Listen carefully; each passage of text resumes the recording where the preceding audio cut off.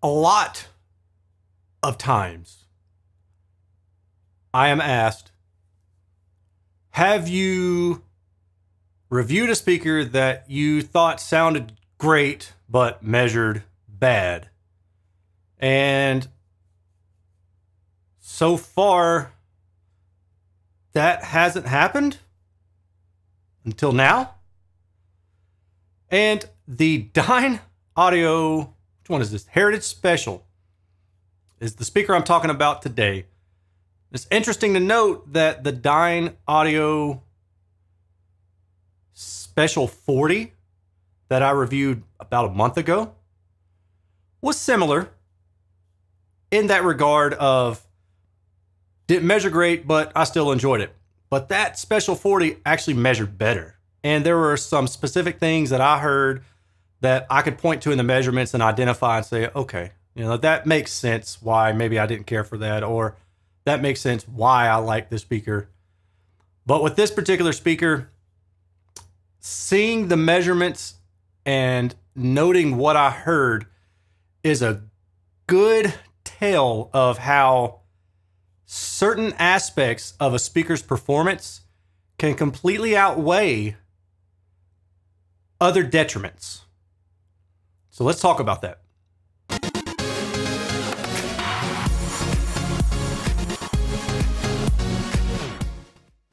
This set of speakers was loaned to me by a viewer. I would shout out his name, but I don't know if he wants me to, but he knows who he is. Thank you very much. He also gave me permission to open the speaker up, and that's what I'm going to show you, is me kind of just walking through the speaker and pointing some things out. Now, the retail price for this speaker was $7,000 per pair.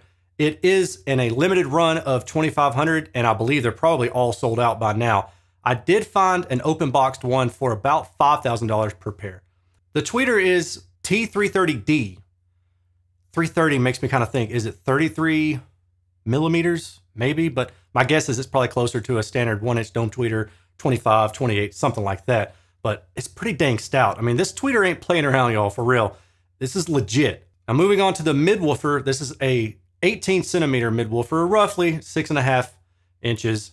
And again, just another great showing by Dynaudio. And note how wide the voice coil is on this thing. I mean, again, not specified anywhere, at least that I saw, but I'd guess probably a 3.5, maybe even 4-inch diameter voice coil. It's a large voice coil. That's something that Dynaudio is known for, is having large voice coils and being able to take a lot of power. And that's what I liked about this speaker is, man, this thing could get stupid loud. Stupid loud for a bookshelf speaker. I was sitting at about 3.5 meters away. I got this thing up to, on average, 100 decibels. That's not peak. That's average listening to music. There was no mechanical noise that I could hear. No port chuffing, no woofers bottoming out, nothing of that sort that would ruin my enjoyment of just pegging on this speaker. And actually, I pegged on it for quite a while. There's a song by Kanye West called Black Skinhead. Title may be controversial, but if you ever want to listen to a track that will be a woofer workout, listen to that track. While I was listening to that track, the bass is just doing its thing, going crazy, and the woofers are just moving. I got up and checked them out, sat back down and was listening, and the vocals were just as clear as they are if I'm listening to this at 80 decibels at that distance. Now, I want to point out that I don't listen to music that loud for extended periods of time, but it is part of my testing and my review procedure to see how loud can I push this speaker, and how does that compare to my distortion measurements and my compression measurements. And so we'll talk about that in a little bit. The other thing that I liked about the speaker was the bass. The bass was very, very robust. And again, as you increase the volume, it didn't seem to give up any. And at low volumes, it was quite nice. Now, I can't say that it has an extreme dynamic range like a high sensitivity speaker might have. Something like the JBL 4367 that I tested a while back. That speaker has a ton of dynamic range. Or the KEF Reference One Meta. That speaker also has a ton of dynamic range on the low end especially. Now this speaker at lower volumes, I didn't feel like it could quite give the strong kick drum and capture the full dynamic range of some of the tracks that I was listening to that have more dynamic range to them, such as Dire Straits' first, or Brothers in Arms, not their first album, but their Brothers in Arms album. That one's known for having high dynamic range, and I think I just fumbled that word, dynamic range. A lot of other tracks to listen to have high dynamic range, and it kind of seemed like, yeah, maybe not quite as much dynamic range, but they could get freaking loud without breaking a sweat. That's impressive. And that's what drew me to the speaker.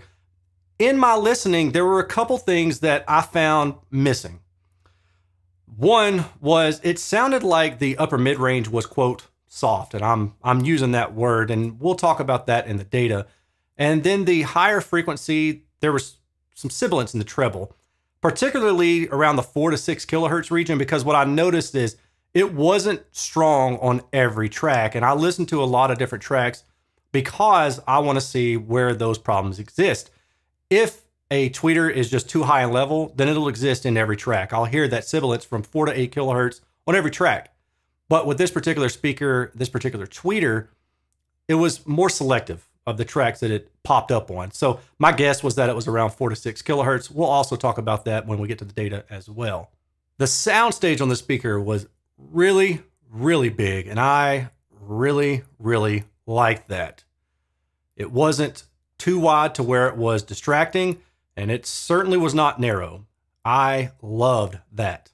One con about the speaker is it does seem really temperamental to placement, aiming.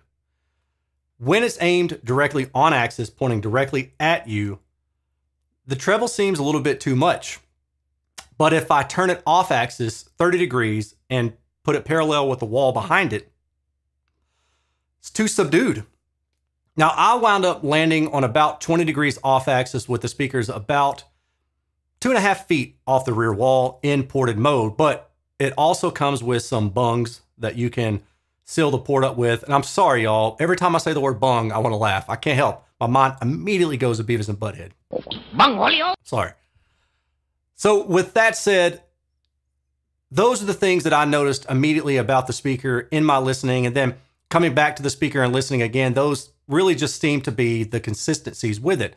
This is one of those bookshelf speakers that, dare I say, you might not need a subwoofer with it, but that's a dicey one because there's a lot of music that I listen to, especially rap music, that has content below 40 hertz. And these speakers, while they weren't getting really significant output below 40 hertz, they did a decent job. So for some people, I would say that you might not need a subwoofer with this particular speaker. Odds are, though, if you're watching this review, this is just for entertainment purposes, and you probably aren't shopping the speaker because they're not really sold new in box anymore. You have to buy them used, like I said, limited run of 2,500 pair. Let's take a look at the data, and we'll talk about some of the things that I see in the data and some of my concerns, some of the areas that I think maybe conflict even with what I heard or what I would have expected to have heard. All of my data is captured using the Clipboard Near Field Scanner. It is a great device that allows you to get anechoic measurements in a non-anechoic room. Starting off, we're going to look at the impedance. We dip down into about 5.1 ohm in the ported mode. Keep in mind, I've measured a few different things and I'll try to call those out. So this is the ported mode. Now I've highlighted this area around here, which is about 450 hertz. There's a blip. There's some sort of resonance. Not sure what it is just yet. Well, let's go ahead and look at the sealed mode. Now this is just the impedance and not the phase in sealed mode. And the reason I'm overlaying these two here is because I want to show you that the port itself isn't causing the resonance. The resonance still exists in that 450 hertz area as judged by the sealed mode in dash blue, matching up with the ported mode in this red color. So they're the same, they overlap. In other words, the port isn't causing the resonance. The resonance is in the enclosure or in the woofer somewhere. This is the on-axis frequency response of the ported mode, and you can see that it's mostly plus or minus 3 dB, except for this 4 to 4.5 kilohertz peaking right here. And that's a strong peak, you guys. That's a very strong peak, and I believe that's the issue that I was having in my listening sessions. Another couple things I want to point out, there's dip right around this 1.2, 1.345 kilohertz, somewhere in that region. Now, if you watched my Special 40 review, you'll probably recall that I said that this was a compliance issue between the surround and the cone edge. And I think that this is the same thing that we're seeing here. Now, if we look at the general trend line, we're about 84.6 decibels. We'll just say 85 decibels at 2.83 volts, 1 meter. Sensitivity F3 at 52, F10 at 38 hertz. So that means that this speaker will get down into about the 40 hertz region in a room, depending on placement, without a lot of issues. But below that, it's probably going to be a different ballgame altogether. And that's why I go back to saying you might want to sub if you listen to music that has content below 40, maybe even 50 hertz. We do have a dip in the mid-range there. I can't say that that stood out to me quite as much as it does in other speakers, but my hunch is that because I was focused more on this particular area. I said that it sounded, quote, soft in the upper mid-range. This is it. There was a lack of clear definition in some tracks, and it just sounded like, you know, when an instrument should have been dynamic and snapped at me, it just snapped, but then a little bit, like kind of backed off a little bit. And I thought, that's interesting. So I was mainly focused in my listening sessions on this ballpark right here, and not so much this apparent resonance or this dip in the mid-range. We'll look at the directivity index real fast, and we can see that there is a directivity mismatch somewhere in this 2 to 3 to 4 kilohertz region. Now, is that from the horizontal? Let's look. 2 to 3 to 4, it's not too bad. I mean, there is a little bit of a mismatch. More than likely, though, what we're going to see is that it's going to be the vertical response directivity mismatch. This is the on-axis response versus 30 degrees off-axis response. We can see at 30 degrees, the treble drops a good bit, but you also get rid of this peaking going on around the 4 kilohertz region. Otherwise, the responses are similar enough. This is why I said I landed on 20 degrees off-axis, because in my listening, 30 degrees was too far off-axis, but on-axis was just too bright in that 4 kilohertz area. Now, if I look at the on-axis response of ported versus sealed, we can see that the sealed does what we expect. It rolls off a little bit sooner, carries a little bit lower, below about 30 hertz, but not a whole lot. So if you wanted to put this right close to a wall, sealed mode would be the way to go. The other reason I did this, though, is because I wanted to point out by sealing up the port, you still have these resonances up in this particular area. And then if I jump down to some near field measurements where I take the microphone and I put it right on top of the drivers, when I measured at the port, there's strong resonance leaking apparently from the port, because we know this isn't the port itself. I've already identified those resonances stay the same when you seal the port. So this must be enclosure resonances leaking out from the port. Now, getting back to the anechoic data and looking at the estimated in-room response, this is what we have at 0 degrees and 30 degrees for ported mode. And then what I've done is I've drawn the trend line. Now, keep in mind that this trend line is a little bit closer to flat. It's not flat, but it's a little bit closer to flat than some other speakers might be. The reason for that is because the horizontal radiation of the speaker is more broad than other speakers that I've measured recently. Some of those speakers are closer to 50 to 60 degrees radiation, whereas this one is closer to about 70 degrees. So it makes this slope, instead of bombing down, it's a little bit more flat. And I put the slope around the ballpark of what I heard in room. And this is subjective, okay? And it's important for me to note that. But I really wanted to key in on this area right here where it sounded like a little bit thin, and also around the 2 kilohertz area as well. But then there's some peaking going on in the lower treble region, upper mid-range region as well. That's what I heard in my listening. Horizontal radiation, about plus or minus 70 degrees until you get to the point where the tweeter is beaming. Now, I want to point out these red areas here.